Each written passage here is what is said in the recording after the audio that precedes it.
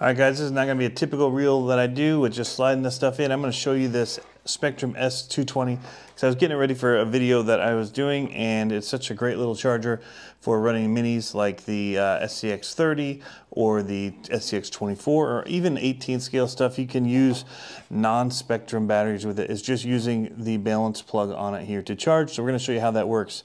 But we'll show you really quickly. You've got different charging rates. They're listed on the bottom: 0.5 amp, 1 amp, 1.5, 2.2 amp. So up to 2.2 amps per side of this. So you can charge 2 at a time. We'll show you how that is.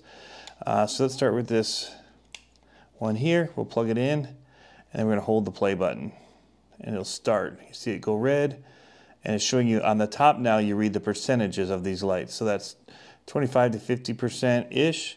We got a little SCX30 battery here. It'll go in the 2S port on the right side here. So you've got channel 1, channel 2. And then we're just gonna, we don't want 1 amp. This is a 160 milliamp hour. So even 0.5 amps above what, you know, a 1C rating would be. So it should be a fairly quick charge for both of these batteries from this charger here, just using the balance plug. That's why I like it. You don't have to worry about having different connectors for your lead or any of that. You're just using the balance plug. Spectrum S220, guys, I'll have a link in the description, but check it out.